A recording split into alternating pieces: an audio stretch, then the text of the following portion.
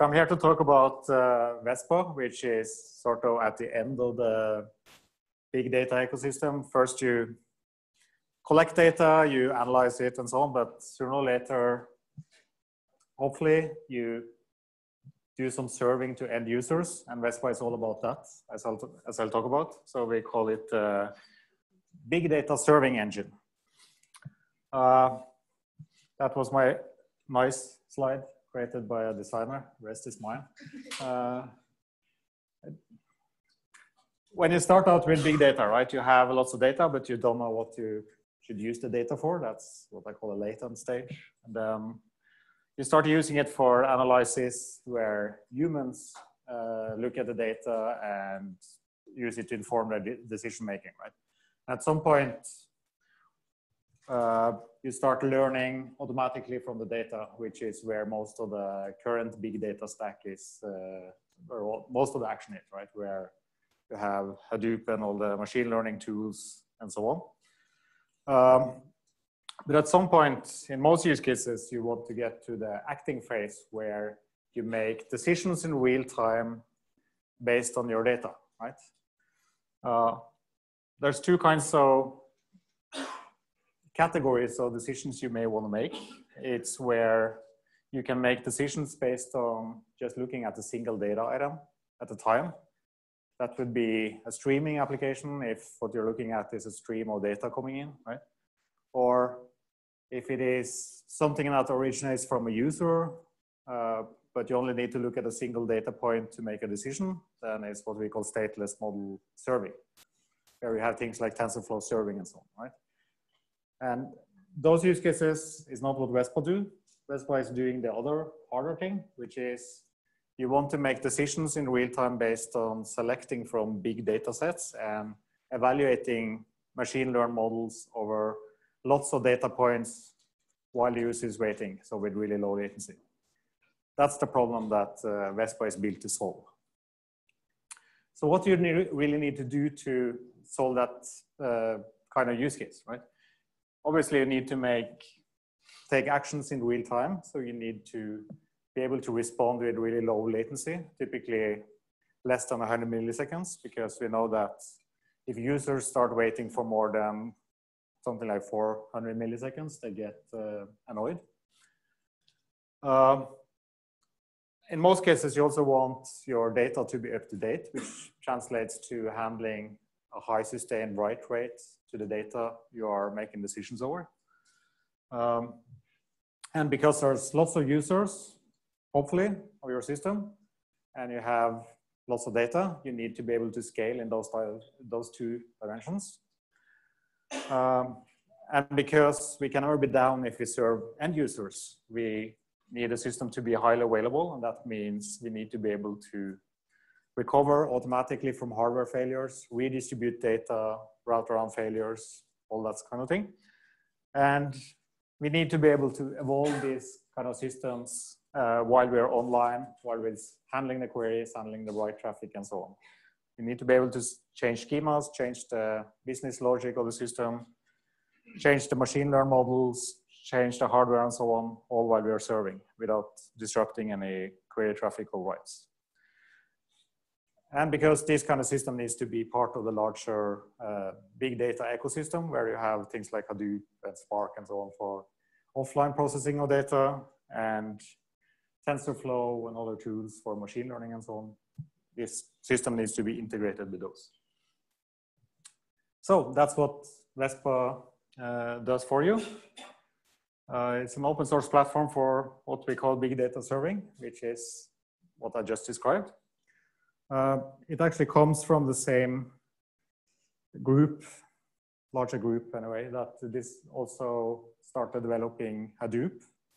And it was for solving a different part of the same use case, which was web search. I view web search as the prototypical use case for these kind of systems, because you have, since you index all the web, you index lots and lots of data, right? And because the queries comes from end users, there's no way you can pre-compute the right answer to all the queries up front. So you need to do all your computation over all your data in real time while the user is waiting, right? And back when we started doing web search, we didn't have any technologies that could solve this problem. So we had to build all these technologies ourselves. And two of the systems we built were Hadoop and Vespa. We haven't been able to open source Vespa until late last year because of the very interesting IP rights situation in the search world, which I won't go into, but it's not an easy thing to do. But we have finally managed to do it, which is great, because it means this platform is now available to everyone. So just a few words, so how we use it at Oat and Yahoo. Yahoo is now part of a larger company called Oat, right, which includes other things like Tumblr and TechCrunch and AOL and whatnot. So we have about 140 applications of Vespa over there. Obviously, all the traditional text search use cases, but a bigger chunk of the use cases is personalization. For example, if you go to the front page of Yahoo or Yahoo Finance or News or Sports or whatever, you get a list of articles, and those articles are personalized for each user. And we don't do it in the complex and expensive way people used to do this, which is to pre-compute all the personalization, all the recommendations for each possible user offline on Hadoop first, and then serve those lists. We compute it on the fly based on a tensor describing the user, which we feed to a machine learning model that is evaluated over all the articles and videos and so on as we have. And we do that on the fly in Vespa. So every time you visit this page is a query to Vespa that does that for you to compute the best articles for you, or at least best according to the models of the scientists. Another application of this, which is similar, is the native ads that are in this stream and used on many other pages as well, which is also another application of Vespa, which is similar, but has an additional twist, which is there's online bidding and billing of these ads going on all the time, right? And you need to keep track of the budget of each advertisers in real time. So every time somebody views these ads, we update the index in this entire Vespa system to deduct the money that was now spent by the advertiser. So we do all those updates in real time. So overall on Vespa, we do a couple of 100,000 queries per second on these systems. This number is a bit old and too low. Yeah, so it's quite heavily used. There are some other companies that have started using it as well, but there's not too many I can speak about publicly. Yeah, so let's move on. So in some more detail, what can Vespa do for you? It can do the traditional unstructured text search, where you have a text query and you have text documents, and you do a traditional search. You can also do structured search or structured data, and you can combine these two things as you like in the same query. It can do relevance scoring, both using the traditional natural language kind of scoring that we do in web search, but also using more advanced machine learning models like TensorFlow models, models saved in ONNX, which is a common format for most of the other tools that are not TensorFlow, like Caffe and so on. It can do query time organization and aggregation of all the data that is matching query. So distributed over all the nodes, you can run distributed algorithms in real time that groups the data and count values and so on over the data and return all of that.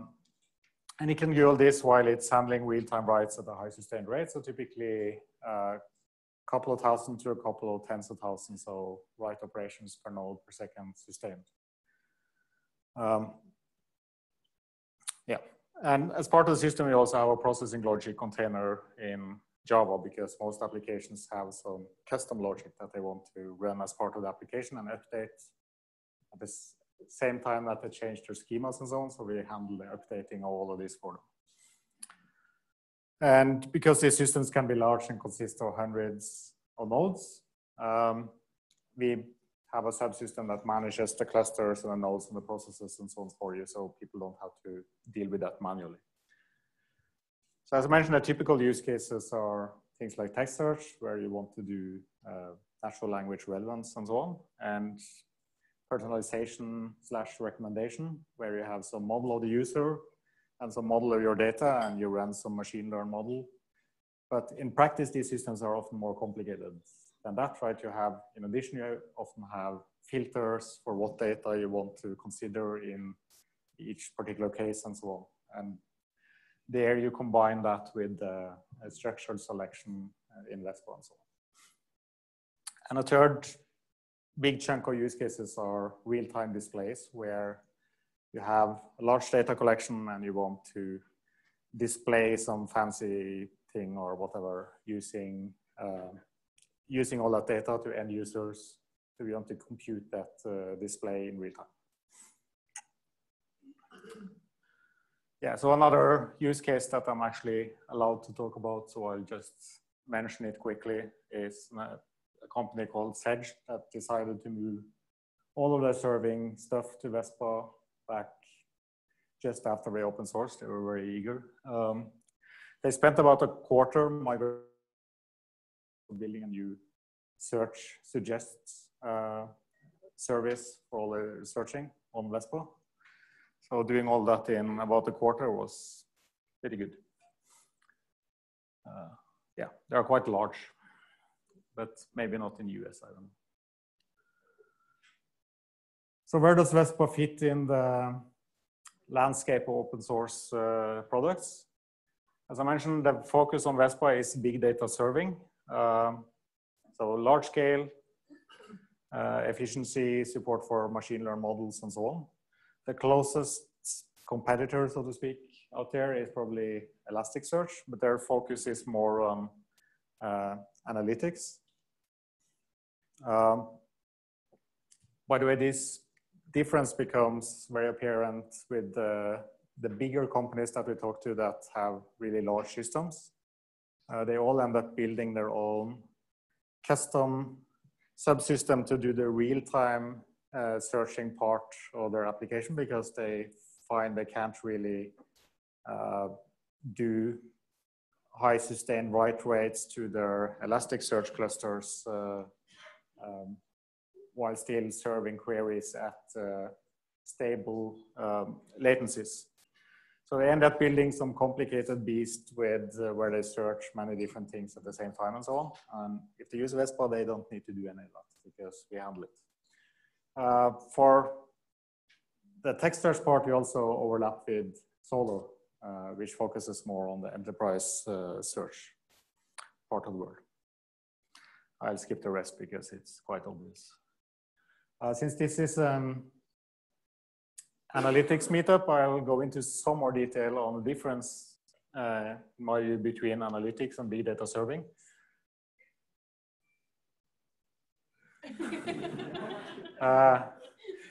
With analytics, the typical user is somebody employed to do whatever they are doing with the data, right? So they can tolerate somewhat higher latency than in our systems. So response times in low seconds are typically the target of these systems. And the query rate is quite low, typically like tens per second or something like that, while the typical query rates that we see are thousands per second. Typically, you'll only look at time series data, which means you can apply some special optimizations that we can't apply because we support random writes, where you update any document and any field in any document at any given time. And you can do that with a high sustained rate. We need high availability because it's for end users, while if you're doing analytics, often you don't care if it's sometimes down because people can grab a cup of coffee and so on and it will be back up. So it sounds like Vespa is better in every respect from this, and that's true, but the flip side is if you have really massive collections like trillions of documents, you can still manage to index that pretty cheaply on Elasticsearch, while that starts to become really expensive on Vespa, right? So it's a trade-off. The last difference is in what kind of thing there's a focus on integrating with and supporting out of the box and so on. For analytics, it's typically log ingestion, user interfaces, and so on, while for us, it's all about machine learned model support. Yeah, so this is a nice drawing, kind of all the same thing, if you need that. So, brief overview of the architecture of Vespa. As I mentioned, it's a two-tier system. There's a stateless Java container that handles all incoming writes and incoming queries and so on, where all of that is HTTP requests.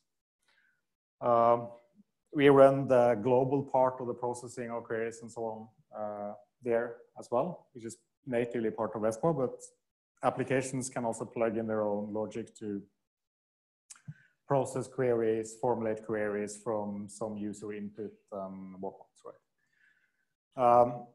Then we have what we call content clusters that consist of content nodes that store some partition of data, stores the raw data, and also maintains reverse indices, B-trees, and so on over the data, whatever you need, and executes the distributed part of the computation to answer that particular query. Right? As I mentioned, this is a managed system, so there's a third component, which is the administration subsystem, which sets up these clusters and nodes and so on for you. So what the user sees when they use the system is a higher level abstraction, which is what we call an application package, which describes the clusters you want, the capabilities they should have, and so on, and contains any Java components you want to add, if you have that, machine learned models, data schemas, and so on. Then you deploy this to the administration system, and that will set up the rest of the system for you. Whenever you want to change your application, you just change the application package, redeploy, and Vespa will seamlessly carry out the change for you without disrupting any of the read or write traffic. So the whole point of Vespa, right, is to achieve computation over large data sets with really low latency. So how do we achieve that? There's three main strategies, which are quite obvious. The first one is parallelization. When you execute a query, it doesn't execute on a single node, right? It executes on many partitions that have subsets of the data in parallel. And on each of these partition nodes, we execute on multiple cores in parallel as well, and share data somewhat between them while we execute as necessary. The second main strategy is we move as much of the computation as possible to the content nodes, so we don't need to send the data somewhere for executing machine learned models and so on. Instead, when you deploy your application package, if it contains machine learned models, which needs data and so on, we copy all of that to all of the content nodes. And when we need to evaluate those models, we can do it locally on the local data and in parallel over many nodes, which means you can scale much better than if you need to look up the data and send it to some stateless node for evaluation. And third and last, obviously, because this is in, after all, a search engine, we do prepare data structures at the right time to make the queries cheaper. And the prototypical example, of course, is the typical posting list that you have in search engines. But we also do B trees and other data structures depending on the kind of queries you want to support. John, how do you pass these ML models? Is it kind of a bytecode or a KML, or how do you pass that to all these nodes? Yeah, how do we pass the machine learned models to the content nodes? That's an excellent question, actually. I have some slides that goes into it in detail, but I'm not sure I'll get to it, so I'll do it now. So Vespa has its own built-in native tensor model and tensor mathematical language.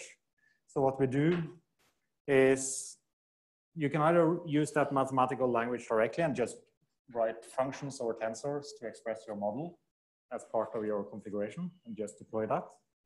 But if you have a mod, if you're training with TensorFlow or PyTorch or whatever, it will already output the model in some format, and you don't want to manually convert it to some other form, right?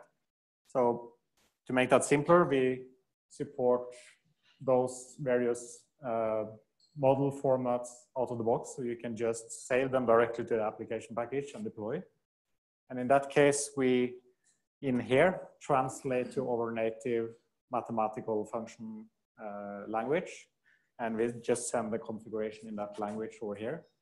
And we also distribute the data in forms of global tensors to all the nodes over here, which are the thing called variables, for example, in TensorFlow, which are no, we don't do that yet. So we run we run all our systems in a cloud that we operate, and we are doing experiments with GPUs, but so far they haven't been cost effective. And the biggest reason is that we need low latency, so you can't batch too much.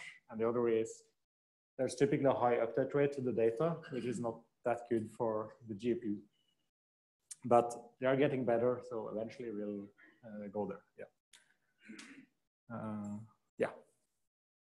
So that means we don't use technologies like TensorFlow serving. We do our own optimized C++ codes in here for this kind of thing. And that is, one thing is we can support many different formats and frameworks and so on just by doing translation over here.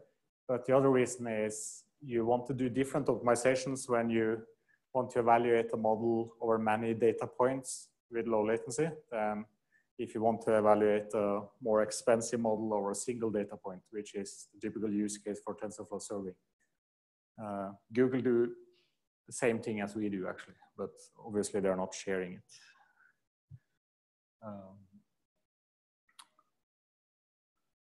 Yeah, done with this one. Oh yeah, here's a slide that talks a bit more about inference and tensors. So I'm not your data scientist kind of people, yeah. Yeah, you probably know what a tensor is. For us, a tensor is a multi-dimensional array of numbers, really. The fun thing about the tensor model in Vespa is you can name the dimensions, and that makes the math much, much nicer. But I won't go into that, but it's really, really nice. So we have a tensor math where you only have a few functions, actually six functions, but mostly it's join, map, and reduce, which takes lambdas, and that allows you to express all kinds of mathematical models that are using higher level functions. So we have a long list of higher level functions as well. You can find them on the documentation page on vespa.ai. So here's an excerpt from that page. Here are the high level functions, which are the typical ones that you use in machine learning. And the thing in red here, or magenta or whatever, is the equivalent expression in the low-level 6 functions that we provide in Vespa. It's important for us to reduce it to this simple math because it means that we can optimize on this level with only these 6 functions and patterns of these 6 functions rather than worrying about the hundreds of functions that you have on a higher level. Right? But as a user, you don't care. You can use the high level functions directly if you like, or most likely just use one of these tools and save your machine learning model directly to Vespa and deploy it and forget all about this. Yeah. So this was my brief overview. Yeah, I have some more time, so I'll go into some more detail. But to wrap up this overview, Vespa is available as open source. You can find it on vespa.ai. We have quick start tutorials that you can run on ABS or run on your own laptop if you like. We also have a nice tutorial in 3 pieces that starts with you downloading a data set and then building a blog search and personalized recommendation engine from scratch, doing all the steps, including the model training and deployment and so on Vespa. So that's pretty nice if you want to learn more about it. Yeah. So I know this is not, this is not necessarily what Vespa was designed for, but often whenever you actually have to kind of do these kind of things, so that's what Vespa is kind of designed for. You always have to do nearest neighbor search on the embeddings, right? It seems like you right now support the. Right now you support the, I guess the tensor model, but you don't really support the nearest neighbor search natively, I guess, really, right? And so I'm wondering if you guys have thought about it, what is the design issues and stuff? Yeah, you mean the typical case is you have vectors, which are tensors, right? And you can reduce the nearest neighbor search to recommendation, just, right? You'll have a bunch of embeddings, and then you have basically you want to do many dot products really fast. Basically, is what it boils down to. Right? Use your product quantization or something like that, some optimization to kind of do, right? So before we had the tensor language and this general math, we had special purpose stuff for dot product and vectors for these kind of use cases specifically. Right.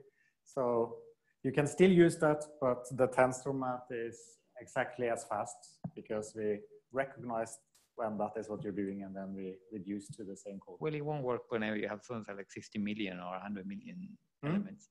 It won't work whenever you have 100 million elements. But like, let's say actually just say, give works. An image, and I say, show me the nearest neighbors for that image, right? So yeah, we do exactly that use case in Flickr.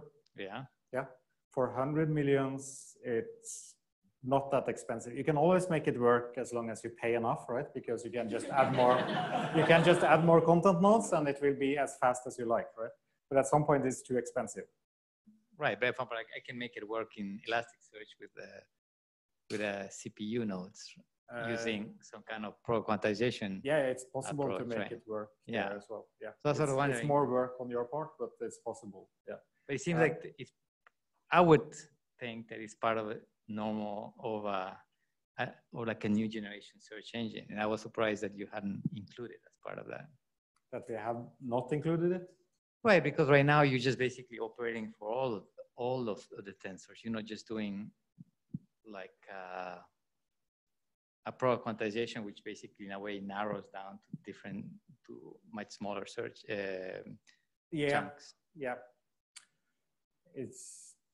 It's borderline that kind of thing that fits into Vespa or is deployable. It depends on the data collection you have, how complex you want to do this. If you only have a couple 100 million documents or something, you can just do simple clustering and then find the clusters, and that works perfectly well. So we have some applications that do that. We are debating putting that into the platform.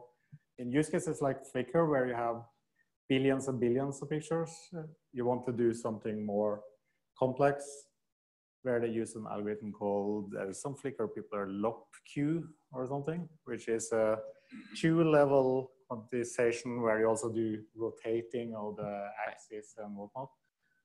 There's also actually an open source library that plugs into Vespa, but that's not the kind of code that we in my team wants to maintain because it's too sciencey in a way. We're more systems guys. Okay, thank you. I'll skip to my other slides to use my last 15 minutes. I'm not giving them away.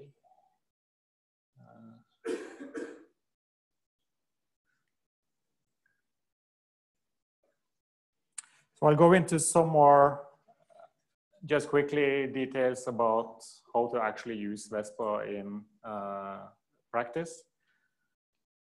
Oh yeah, I'll mention this as well before we move on because it's a common topic that people have questions about. And another difference from things like Elasticsearch, where you think about and care about how you shard the data. In Vespa, you don't really think about that, but Vespa obviously does it for you. So in Vespa, you configure each of the clusters with a bunch of nodes, right? And when you write data to it, Vespa will automatically distribute the data over the available nodes with a replication factor for the data that you configured. So if you really don't want to lose data, you have 3 copies and so on. Right? You can also specify how many groups you want of the data, which is a group is a complete copy of all the content in the cluster on some set of nodes. And having multiple groups allows Vespa to automatically route a single query to just a single group rather than to all the nodes, right? So that allows you to scale to hundreds or thousands of queries per second, where the fixed factor per query per node becomes an important cost factor. Then that's when you want to do the grouping. Whenever you change these things, or a node dies or whatever, Vespa automatically redistributes the data in the background while you're serving and handling the writes and so on. So all that happens automatically for you, and you never really have to think about it. So in my team, we have a Vespa cloud for the company with about 140 applications where people change these things all the time. And we don't have any ops people. We have about half an ops person that do ops for all this. So we can't really require any manual operations or cleanup or whatever for any of this. It just has to work. So we have made sure it has done that. Years of work, but now it works really, really well. Yeah, so that was that point. If you want, some technical detail about how it works as well. We use a small zookeeper cluster that runs on the same nodes to do to make singular decisions about which nodes are up and down. And that gives us a shared global view across all the nodes about both the configured state and the current state as decided by the zookeeper cluster. Based on those 2 pieces of information, we feed to an algorithm called Crush, which from that can compute with no other input where each piece of data should reside on the system. So that computation can be done locally by all the nodes, and that's the basis for the data distribution and data lookup. Yeah. What sort of tools do you use to find data? Yeah, so actually we can go to a slide on that. So you use HTTP typically to call Vespa. If you want to write a document, you can just post it as an HTTPS post request. And the document is just a bunch of fields, right?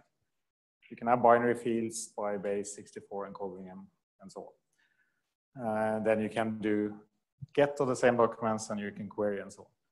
So this is good for simple usage, or if you have lots and lots of clients, for example, if you do writes or updates to your documents from thousands of front-end nodes, this is the way to do it.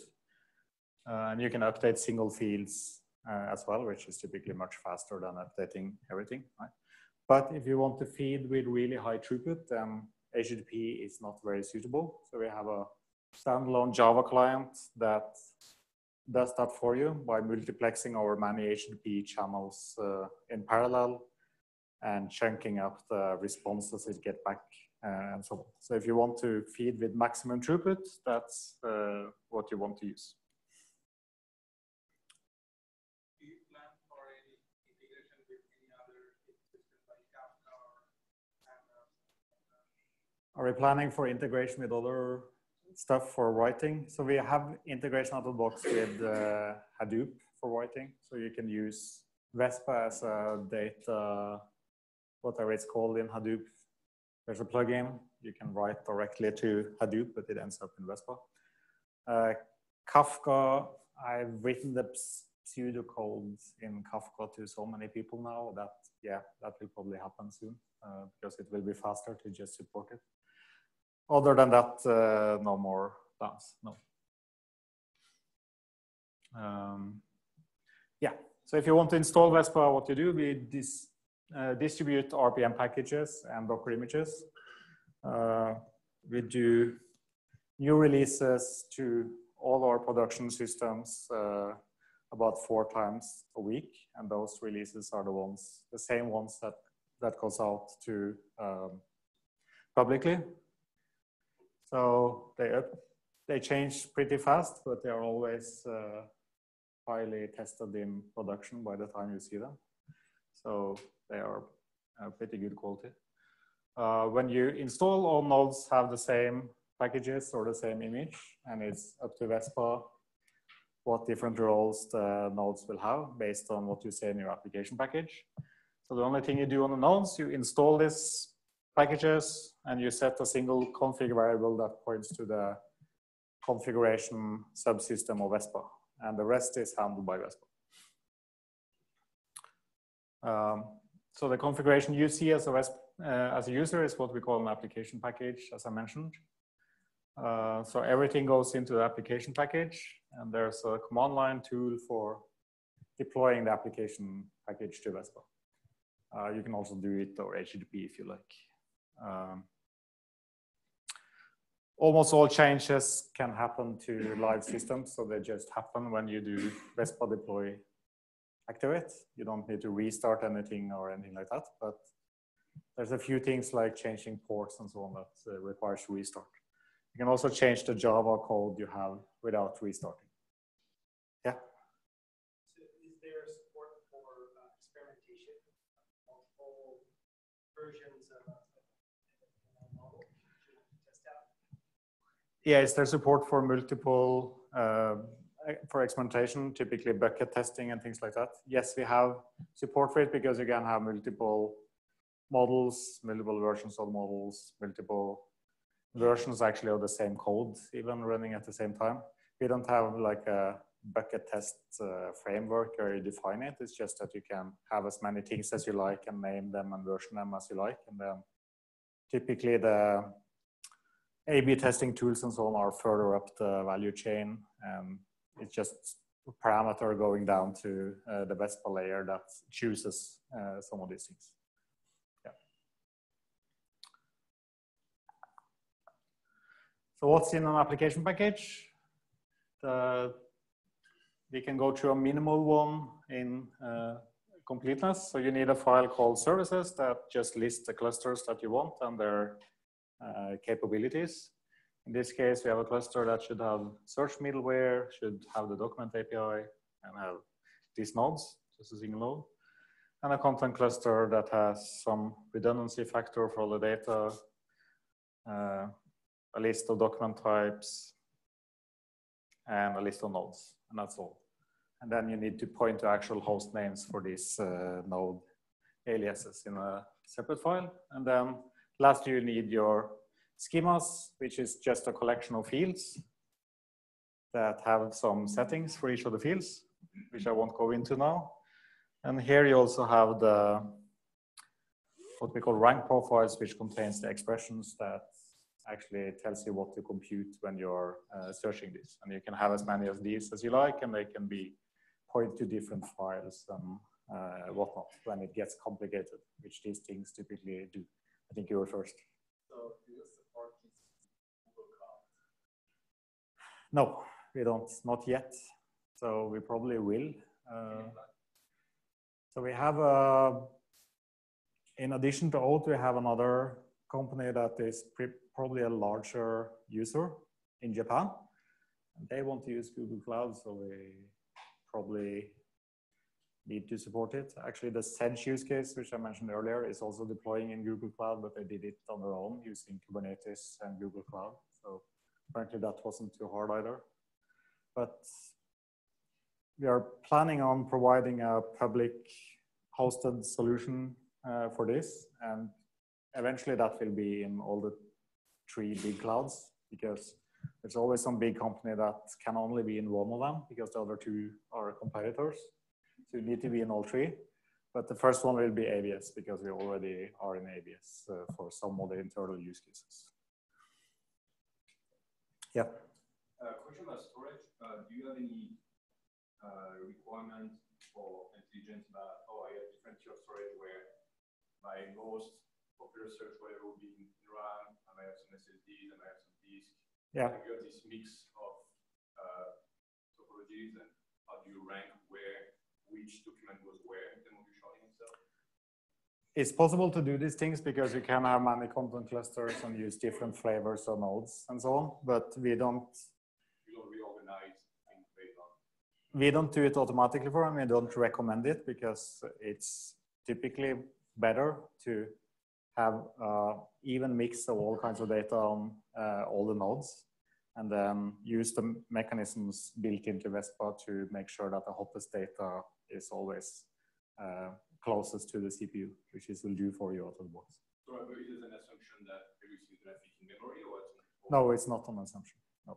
So how do you decide what document goes on disk and what stays in RAM? Well, that's just based on what's actually being looked up in queries. Mostly, there's also field level settings for this. Like some fields you want to have always available in memory, so you mark them as attributes. You can do things like that. Yeah. Yeah. Yeah, I think I mentioned most of this. There was one more thing I wanted to mention, but what was it?